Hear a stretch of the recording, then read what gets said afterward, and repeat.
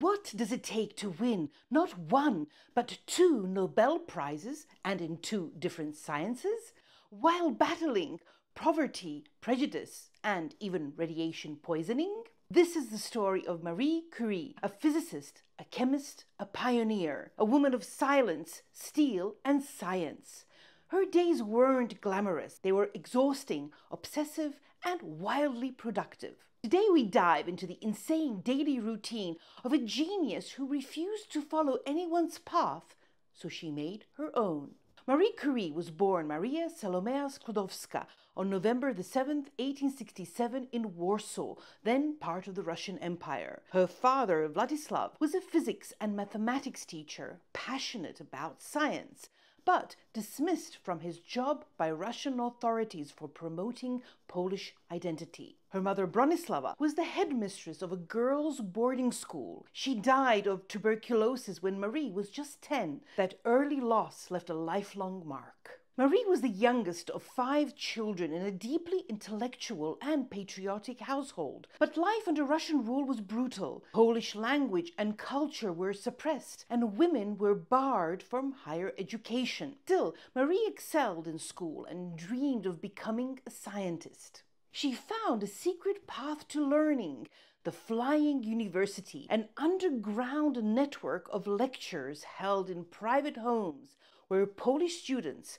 especially women, could learn forbidden subjects. Life is not easy for any of us, but what of that? We must have perseverance and, above all, confidence in ourselves. In her early 20s, Marie made a pact with her sister Bronislava. She would work as a governess to fund her sister's medical studies in Paris, on the condition that Bronislava would later help Marie do the same. And that's exactly what happened. At age 24, Marie moved to Paris, enrolled at the Sorbonne, and began studying physics and mathematics. She lived in a freezing attic apartment, surviving on buttered bread and tea, often fainting from hunger, but never giving up. There she met Pierre Curie, a brilliant but quiet scientist who shared her passion for truth over status. They married in 1895, and together they formed one of science's most legendary partnerships. Nothing in life is to be feared. It is only to be understood. Marie's early life wasn't defined by privilege. It was defined by sacrifice, resilience, and fierce intellect, traits that would guide every discovery she made. Together, Marie and Pierre discovered polonium and radium, ushering in the age of radioactivity, a term she coined herself.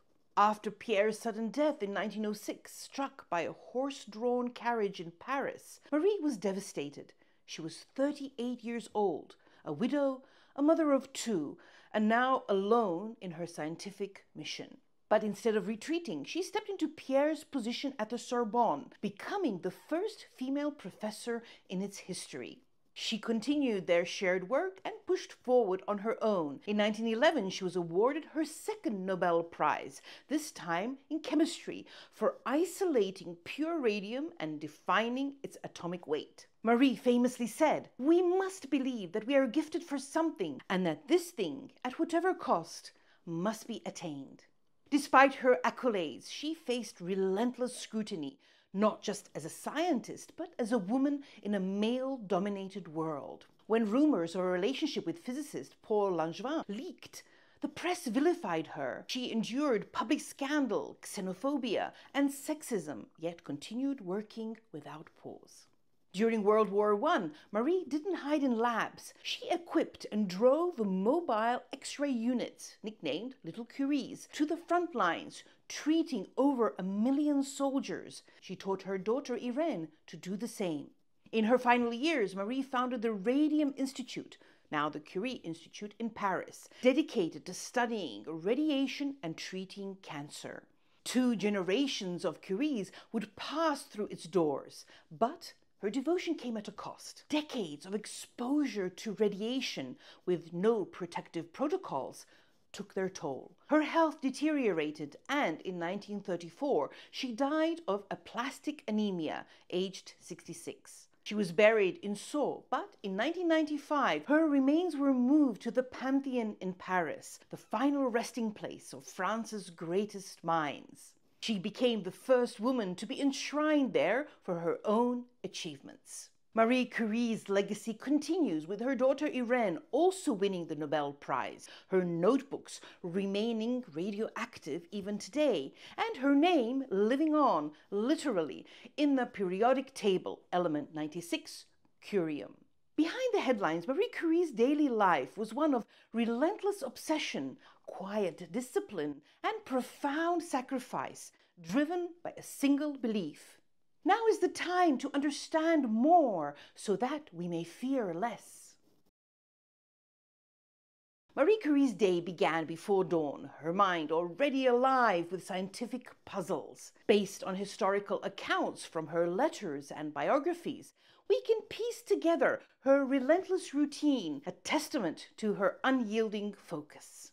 At 5 a.m., while Paris was still asleep, Marie was awake, mentally wrestling with complex scientific problems, her brain a laboratory before she even stepped into one. By 6, she was diving into scientific journals, poring over the latest research, or preparing experiments with meticulous care, setting the stage for discoveries that would reshape science. Around 8, she would share a light breakfast with Pierre. Simple bread, coffee, maybe some cheese. Fuel for the day, not a moment of indulgence. By 9, she was in her lab, a cramped shed where she spent hours isolating elements like radium, measuring, testing, and retesting, her hands steady despite the grueling work. Lunch at 1 was often an afterthought. She'd grab something quick, if anything at all, sometimes eating alone to stay lost in thought. From 2 to 6, she was back in the lab or teaching at the Sorbonne, her lectures as precise as her experiments, inspiring students in a world that rarely welcomed women. By 6, she'd take a brief pause, writing letters, reading, or walking to clear her mind. But by 7, she was back in the lab, often alone, analyzing data and scribbling notes under flickering light. Sleep? That rarely came before midnight, her mind too restless to shut off. This wasn't just a schedule. It was a life devoted to uncovering the universe's secrets, hour by grueling hour. Marie worked in a makeshift shed behind the School of Physics in Paris. No insulation, no running water, no funding. She and Pierre processed tons of pitch-blende ore in this shed to isolate radium. One never notices what has been done. One can only see what remains to be done. She wore the same dark dress every day, famously saying, "If you're always thinking about what to wear, you're not thinking about science." For her, beauty was elsewhere. I am among those who think that science has great beauty. She refused to patent radium, ensuring its benefits reached all of humanity, a true symbol of scientific integrity. Marie Curie's relentless pursuit of knowledge offers timeless lessons we can apply today. Structure your obsession. She didn't waste a second. Her time was measured in problems, not minutes. Create despite circumstance. No lab, no funding, no problem. Marie made history in a shed. Live simply, think big. Minimal clothes, minimal comforts, maximum discoveries. Dedicate yourself to purpose. Marie once declared, "I was taught that the way of progress was neither swift nor easy." Marie lived for discovery, embracing progress despite its challenges. Persist relentlessly. Despite personal loss and relentless obstacles, she never wavered in her pursuit of truth. Protect inner focus. Marie once famously said, "Be less curious about people and more curious about ideas." She tuned out gossip and fame, focusing fiercely on ideas over distractions. Marie Curie didn't just chase answers, she chased truth.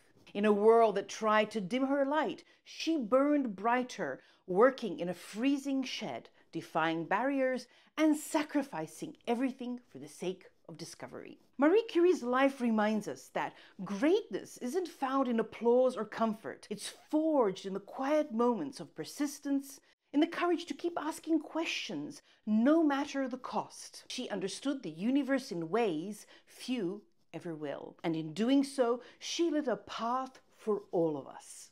Now, what's the one question you're burning to answer? The one problem you'll chase relentlessly, like Marie did? Share it in the comments below. Let's inspire each other to keep pushing forward. If her story moved you, hit that like button, subscribe, and ring the bell for more stories of history's greatest minds. Because the world still needs relentless dreamers. Will you be one of them?